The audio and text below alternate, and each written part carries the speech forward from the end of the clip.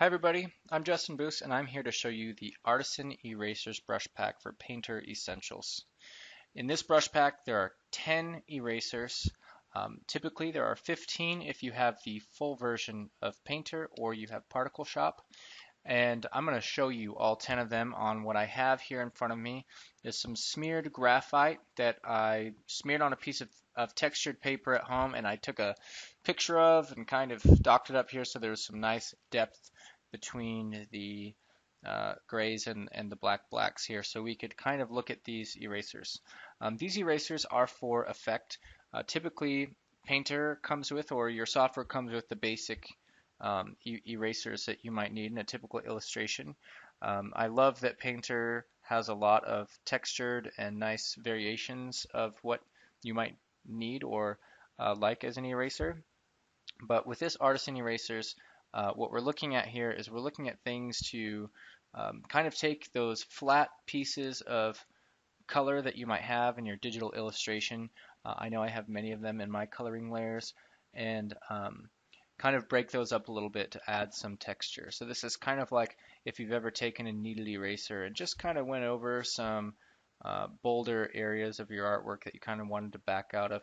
This is kind of for a rendition of that that you can do while adding effect and a pro look to your image. So let's go ahead and look at the first one. This is bokeh, and we all are familiar with that. It's very popular in photography and imagery right now. Has been for a while, I think. And as you can see, when I make a stroke, it's just kind of a nice, back out. Be mindful of what your canvas might be. If you have something on a layer like this, and let's say my canvas was blue, if I'm using an eraser, it's gonna go through that blue. So you can get creative with that, but also be mindful so you don't mess things up if you intend to use these in an illustration. Or you can recolor your canvas. I actually simply color picked from this right up here at one of the bright spots, and I filled the canvas layer so that this would work out well. So we saw what bokeh looks like, and you can make those small, you can make them big, of course. And let's go to the next brush here. This is Echo. I really enjoy this brush here, and I like these multi-line kind of strokes. When I press hard, it adds this nice wispy spinning effect.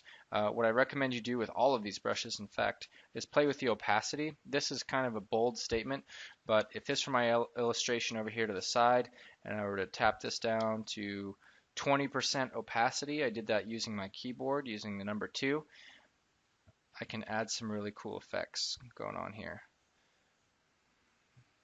And you can kind of see how that might benefit desired parts of your illustration that you might want that kind of effect in.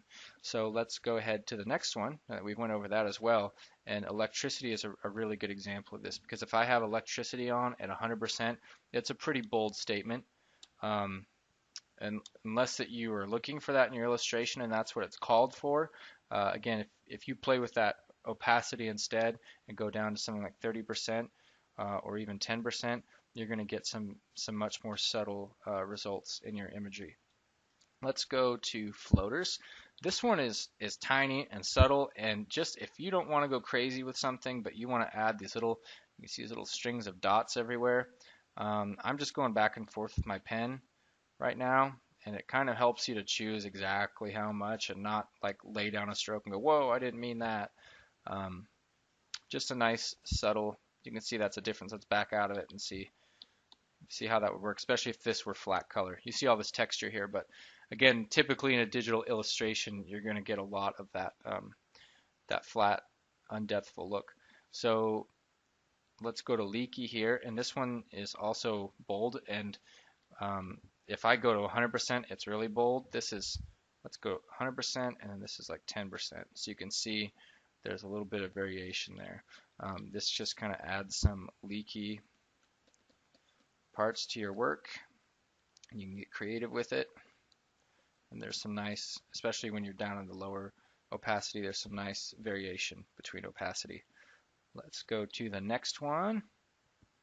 Noise. I really wish I made this brush a long time ago because I love adding noise to my artwork. I've had a lot of people ask me what it is that I do to make my simple line work and color look organic, and the answer has always been I just add a little bit of noise. It just kind of helps with that. You've probably done that in Photoshop before, but this is kind of a way you can do that specifically. And this is even 100%. I tried to make this brush subtle because noise doesn't look too good if it's, just kind of looks like a broken TV if you don't do it right. But you can back out of layers with this creatively and add more, usually when I add noise, oh, excuse that. Usually when I add noise to an image, it's really just all one variation of it. But this way, if I want to add noise on one layer like that and another layer, I want to go down to 10% and add less of it. It kind of gives me more control and depth, and I'm kind of excited to use that one in my own work since I use noise so much. Let's look at rice. I kind of had this idea from I can't remember if this is either doing this in preschool or just thinking about it. I don't fully remember, but I have always been kind of fascinated with putting rice on paper and then putting paint over it and then rolling the rice off. And I don't know, do people do that? I don't know. Maybe they do it with watercolors for texture. Salt, not yeah, salt, I guess in a way.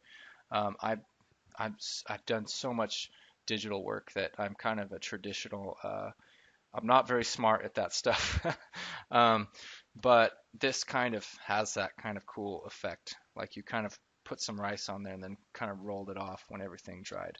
Um, Kind of neat, and you can make it pretty big too. Big rice. Let's see here. We can go to Sandy. This one's fun if you have a tiltable Wacom pen. This one comes out the tip of your pen and it's tilt sensitive. This is on a 30% opacity right now. You can be pretty bold with it. It's pressure sensitive in a way that if you are bold with it, you can still be subtle.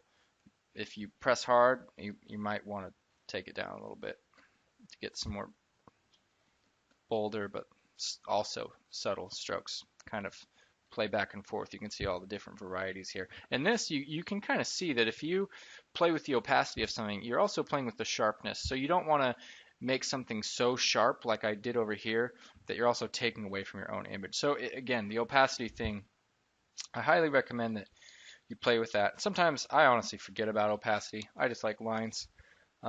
So I feel like I got to say it a bunch of times. Let's see here. Sculpt. This one is fun, but again, opacity comes into play. This is at 20% right now. If I was to play this at 100%,